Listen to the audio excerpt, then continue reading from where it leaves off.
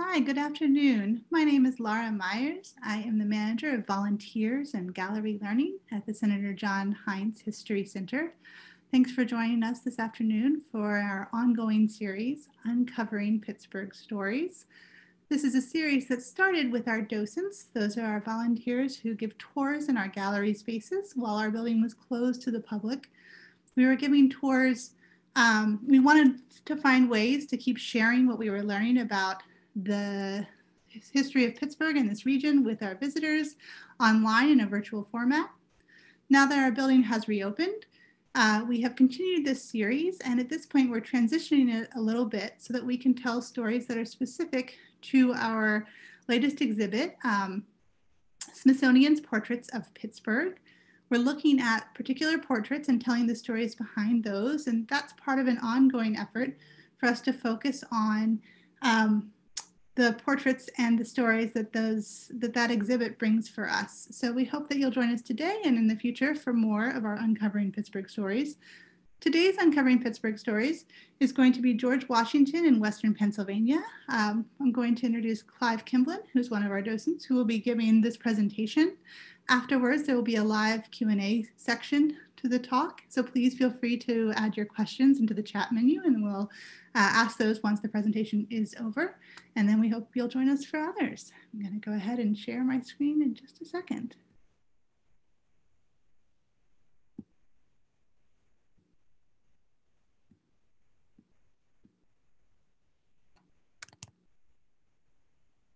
In discussing the presence of George Washington in Western Pennsylvania, and also the influence of Western Pennsylvania on his development as a leader, I was making use of three portraits that are currently on view at the Heinz History Center, on loan from the Smithsonian Museum. I would like to begin by drawing your attention to portrait number 1, entitled General George Washington, 1780. This portrait was commissioned by the Marquis de Lafayette, a Frenchman who fought alongside George Washington during the Revolutionary War. We are looking at a print prepared from a French engraving of a painting by a French artist. Neither the artist nor the engraver had actually met George Washington. So Lafayette insisted that the figure of Washington be copied from an earlier work by the American Charles Willson Peale. Peale had indeed painted Washington from a life pose. We will return to the Frenchman Lafayette later, but let's first discuss the portrait. We have a full figure of Washington, the commander-in-chief of the Continental Army, standing in front of a military tent with a military encampment in the background. In his right hand, he is clutching the Declaration of Independence and, in addition, France's 1778 Treaty of Alliance with the United States of America. And underfoot, he is trampling on various British proclamations. Lafayette is emphasizing 2 points. One, Washington's military leadership, and secondly, and in particular, French support for the revolution. But what, you might ask, is the significance of this portrait to Western Pennsylvania? The portrait shows that in 1780, George Washington, as commander-in-chief of the Continental Army, is fighting against the British with assistance from the French. But ironically, he obtained that military experience about 20 years earlier, fighting with the British against the French in Western Pennsylvania. Let's explore this further. In 1753, Western Pennsylvania was largely unpopulated by European settlers. In New France, Canada, there were about 80,000 settlers, and the 13 colonies to the east of the Alleghenies numbered about 2 million. This is a big difference in colonial populations. However, both regions could draw on strong military support from their home countries, France and Britain. There were, of course, Native American tribes in the area, some of whom, such as the Seneca, had moved to the area and away from the colonies. In the north, the settlers of New France were allied with the Iroquois. The rights to this area, western Pennsylvania, were disputed between France and Britain. But initially, this frontier area was not of particular interest. However, in the mid-1700s, these countries and their colonies were waking up to this region's major strategic value. Basically, if it rained on the colonies located east of the Alleghenies, the water would flow to the Atlantic. If it rained in this area, the water would flow west and eventually enter the Gulf of Mexico. The rivers were the highways of the time, and western Pennsylvania, at the source of the Ohio, was the key to westward expansion. Could I have PowerPoint number 1, please? In 1749, the French made a provocative move. A French officer, Céléron de Bainville, was sent by the governor of New France to place lead plates into the banks of the Ohio and its tributaries, essentially stating, all the lands watered by these rivers are French territory. Obviously, this was not well received in the British colonies. And in 1753, the royal governor of Virginia sent George Washington, a young, ambitious militia officer, aged 21, over the Alleghenies to reconnoiter the situation. George had one companion, Christopher Gist. George Washington had a courteous diplomatic meeting with the French at Fort Le Boeuf, located in the headwaters of the Allegheny, where he was essentially told, go home, young man, this is French territory. It was December of 1753, and in returning to Virginia, Washington almost drowned. He crossed the Allegheny near the present location of Lawrenceville, walking across the unstable, icy surface. He fell into the river and was saved by Christopher Gist. Suspecting that the French were fortifying the junction of the rivers that form the start of the Ohio, with the overall objective of controlling access to the West, the following year, 1754, the governor of Virginia sent George Washington back over the Alleghenies to determine what actions the French were taking in this area and to impose British dominance. He commanded a force of about 200 colonial militia and 100 redcoats. It was the height of summer, and they had to hack their way through the forest as they moved over the Alleghenies towards the present Pittsburgh. At one point, they camped at a clearing in the woods now called Great Meadows, located in the mountains above the present city of Uniontown. And it was there that the Seneca leader, Tanahareshan, warned Washington that a party of French soldiers was nearby. What was happening was that Washington was marching west towards Pittsburgh to find what the French were doing. In fact, they had already built Fort Duquesne, and the French had sent out a group of about 30 soldiers to march east to find out what Washington was doing. But Tanahareshan went a step further. He suggested that Washington ambush the French. Basically, he knew that the Seneca were going to be dominated by either the French or the British.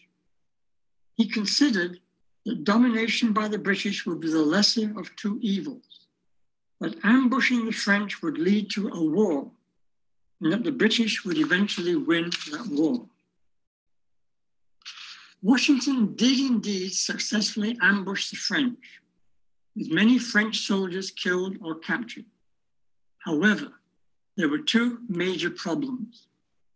It was known that one soldier had escaped, and it was obvious that he'd returned west to alert the main French force. And second, they had killed a French officer, Jumonville.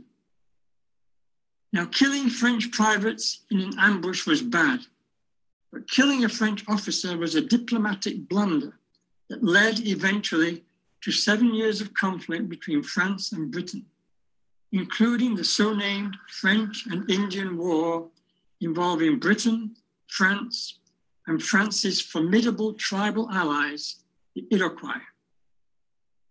Could we view the painting of Fort Necessity at Great Meadows, please? Fearing a French attack, Washington returned to Great Meadows and constructed a defensive stockade in the center, Fort Necessity.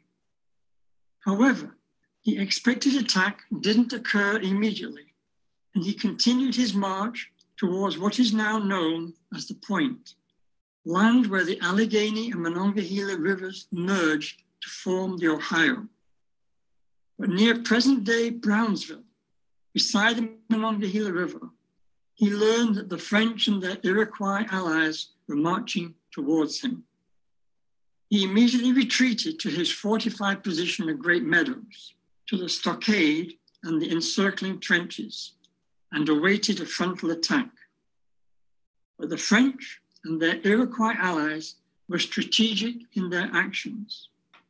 Having surrounded the meadow, they stayed hidden in the tree line and spent the whole of that rainy summer day picking off Washington's men. As night fell, Washington had to surrender, and the document of surrender, written in French, included the phrase, we assassinated a French officer.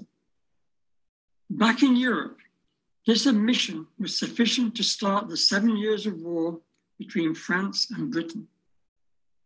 For now, Washington and his remaining men were allowed to march back to Virginia, while the French, after burning the stockade to the ground, returned to Fort Duquesne.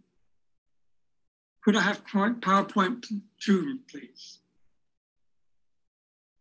The following year, the British sent 2,000 soldiers across the Atlantic to oust the French from Fort Duquesne in particular and from Western Pennsylvania in general. The troops were led by General Braddock, who split his force and marched forward with a force of 1,000 soldiers. George Washington accompanied Braddock as an aide-de-camp. It was summertime. The water level in the Monongahela was low, so the column first forded the river near Brownsville and then recrossed below present-day Kennywood. They were marching through the forest in good order, less than 10 miles from Fort Duquesne, when disaster struck. The French and the Iroquois ambushed the column in a battle that came to be known as the Massacre on the Monongahela. It was essentially a battle between a skilled guerrilla force, with the French and the Iroquois wearing buckskin and British redcoats who were used to set-piece battles. Hundreds of British soldiers were killed. General Braddock was mortally wounded, and the remaining soldiers were forced to retreat. George Washington was in the thick of the fighting, had horses shot from under him, but retreated without injury. The British thought long and hard before renewing the attack. But 3 years later, they marched forward with 10,000 soldiers. This force was led by General Forbes. George Washington accompanied Forbes as the leader of the Virginia militia, and this time they were successful. The French garrison at Fort Duquesne, realizing that they were hopelessly outnumbered, burned Fort Duquesne to the ground and left this area never to return. General Forbes and Washington entered this area in triumph, and the British hold on the Ohio River was sealed by the construction of Fort Pitt. Washington then returned to domestic life in Virginia. The French and British continued to fight, however, with the French not only losing claims in North America, but also losing New France, now Canada. Could we view PowerPoint 3, please? But what were the repercussions of the French and Indian War relative to the subsequent 1776 Declaration of Independence? First, with losses in America, Canada, Europe, and the subcontinent of India, the French had been humiliated by their archenemy, Britain. They were eager to support future insurrections against the British. Second, wars are expensive, and King George of Great Britain wanted to impose taxes on the colonies to help defray the cost of military protection. This would be opposed by the colonists, taxation without representation. But most important, as a result of military experience gained during the French and Indian War, the colonists now had a military leader, a leader not only proven in battle, but also familiar with British Army structure and tactics. And during the next years, Washington, from his Mount Vernon estate and leadership positions within Virginia, was becoming sympathetic to the winds of change, blowing towards independence that were affecting the colonies. So let's go back to portrait number 1. Here we see Washington as the commander-in-chief of the Continental Army as appointed by the Continental Congress in 1775, qualified for this position through experience gained in Western Pennsylvania. And he's holding the French 1778 Treaty of Alliance that included military support, a treaty that was motivated in part by France's humiliating defeats, occurring first in Western Pennsylvania.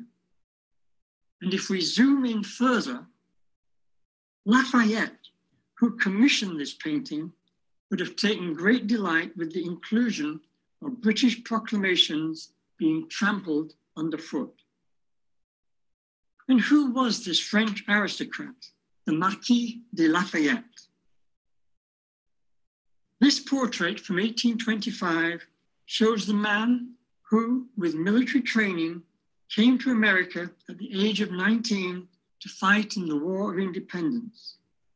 He then returned to France and was instrumental, together with Ben Franklin and others, in developing France's 1778 Treaty of Alliance. This ensured vital French military support of both supplies and soldiers. He returned to the Revolutionary War and proved an effective general, eventually commanding an American division in Virginia and participating in the siege of Yorktown in the Chesapeake. At that siege, Washington's army included 6,000 French regulars, and the presence of these soldiers, together with the presence of a French fleet in the Chesapeake Bay, contributed to the final British surrender in October 1781. Years later, in 1824, and as the last remaining general from the War of Independence, Lafayette made a triumphant tour of America that included a hero's welcome in Pittsburgh. And as a side note, he had one son who, perhaps not surprisingly, he named George Washington de la Lafayette. This final portrait of George Washington dates from 1800, 1 year after his death. It was intended to commemorate Washington as the nation's founding father. Washington is central to the painting, with flags and cannon in the foreground and stormy seas in the background. During his lifetime, he had evolved into a man known for his political acumen, for persuasive arguments, for perseverance, and for his impressive organizational skills. These organizational skills were absolutely essential, as needed, for example, in forging an effective fighting force from a newly formed Continental Army and the various colonial militias. And Western Pennsylvania certainly provided a test for his political acumen. As the first president of America, he needed money for the federal treasury. And in order to obtain that money, he imposed taxes on whiskey produced in Western Pennsylvania. This led to the Whiskey Rebellion. The irony here is that the colonies had rebelled against the British in part because of taxes without representation. And now he had to deal with an internal tax rebellion, but this time taxation with representation. Here I note that Pittsburgh's Neville Island is named after the collector of these unpopular taxes. Could I have the final PowerPoint, please? In closing, I would like to summarize the impact of George Washington on Western Pennsylvania, and conversely, the impact of activities in Western Pennsylvania on George Washington himself. First, he played an important role in extending British influence to Western Pennsylvania and the Ohio Valley. As a consequence, the British gained control of the rivers, which, as the highways of the time, were key to westward expansion. Second, his diplomatic and military experiences in this area, both the losses and the triumphs, developed the leadership skills and military prowess required for his subsequent role as Commander-in-Chief of the Continental Army. And French military defeats, precipitated by the French and Indian War, first in Western Pennsylvania, but then in other parts of the world, had a major impact on the subsequent War of Independence. The French had been humiliated by Britain and were eager to support insurrections against their arch enemy. George Washington, the Commander-in-Chief, capitalized on this situation and embraced French support. And finally, as the first President of the United States of America, it is noted that Washington's political acumen must have been severely tested by having to quell the Whiskey Rebellion, a rebellion taking place on land that he'd once fought to liberate. Thank you.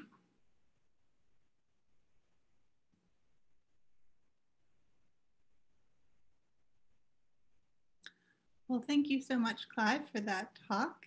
Thank you. Well, we're going to open it up to questions now. Anybody who has them, feel free to write them in the chat. I'm going to kick us off and get started.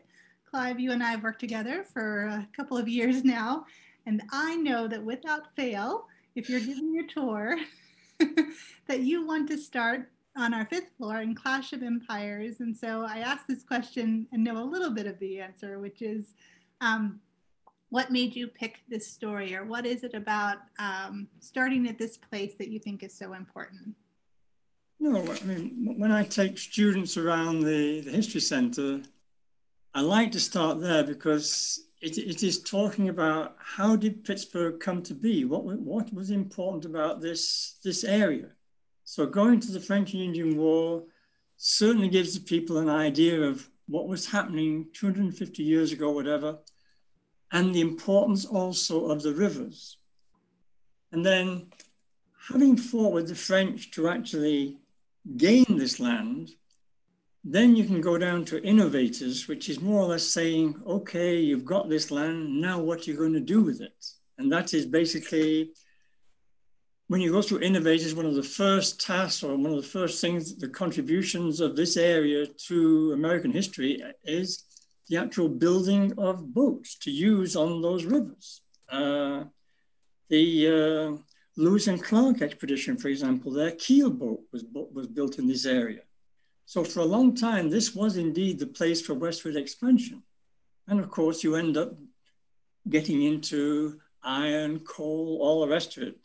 But I just find it a foundation for, you're struggling for this area, and it's a very good beginning to now what you're going to do with this area, and that's innovators. That's why. It's a favorite. Well, we have some questions that Nate's been sharing with me over on YouTube. The first question was, the date on the first painting was 1780.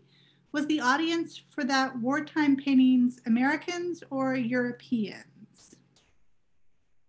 I think the audience was for Europeans. I mean, this is Marquis de Lafayette is commissioning this particular work for internal consumption. So he's using French paintings, a French painter, an artist, he's using a French engraver. I think it would be for internal consumption. And he'd already sold the alliance with France. So 1778 was that, so this is 2 years later. But again, he's probably substantiating himself that he made the correct choice in backing George Washington, yes. And then can you tell us more about the allegorical elements of the first and third paintings? And this gets a little bit, I pulled up those slides, so if you want me to share either of those images, but it also ties for me, I think, a little bit to a question we talked about, which was how we pick a particular piece of a portrait and we focus on that. And I know in the exhibit, we focus on a different piece of that first portrait, the 1780 portrait with George Washington, to talk about his personal valet, the enslaved man in the back of the portrait. So I was going to pull up one of those if that's helpful for you to look at while we're talking. I think, yes, please, yes. I'm going to just navigate on my computer for a second to do that. You can go ahead and start, and I'll pull up the first image. Well, that first image obviously is showing the emphasis is on George Washington. However, there is also a very large horse next to him, and there is a valet holding the horse's bridle. It's not for sure, but there is speculation that the valet there is William Lee, who was the personal servant to George Washington, an enslaved person who was with Washington from the age of 17. Again, if it is William Lee and it is supposed to be an enslaved person, I rather object to the smile on the face as though he's happy, etc., etc. No, this is an enslaved person. George Washington, in a way, knew that slavery was wrong. But at Mount Vernon, they did have something like 80 slaves.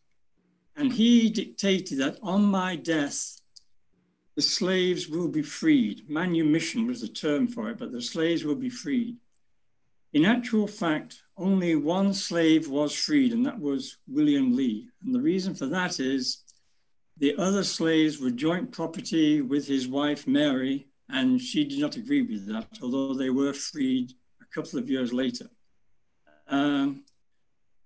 But this again is all tied in with the, shall we say, the abomination of slavery. There is a very good exhibition or permanent exhibit dealing with From Slavery to Freedom at the Heinz History Center, which deals initially with the overall situation of slavery in North America, and then gets a bit more optimistic, dealing with, well, how did freedom come about?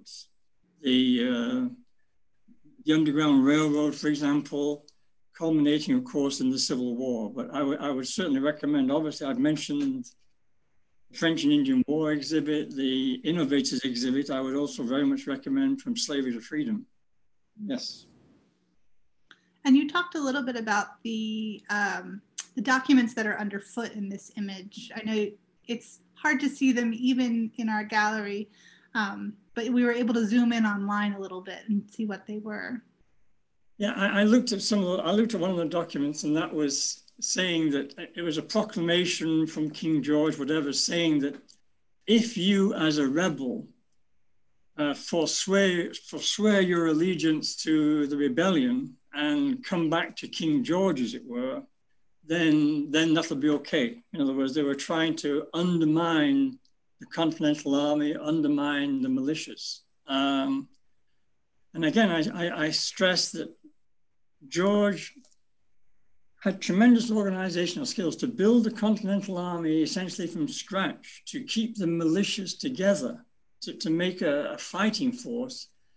When you realize the problems he was up against, many of the militias weren't necessarily very well organized. They would when harvest season came around, they would go home and bring in the crops rather than fight and this sort of thing.